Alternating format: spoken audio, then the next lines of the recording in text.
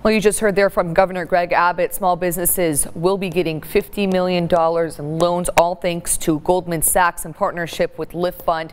$50 million, and you can apply starting today through liftfund.com if you want to apply for a loan. Now, these loans are meant to be partially or fully forgiven. It's all part of a nationwide effort by Goldman Sachs. It's a $550 million nationwide effort. So again, small businesses, there is relief on the way, and you can apply for that loan starting today. And again, later this week, we will be hearing from the governor again. He will be releasing a process to reopen businesses. That'll be on a later date, so we will be waiting to hear from him on that. But again, the big news for today in the initiative is $50 million in loans for small businesses that you can apply for today.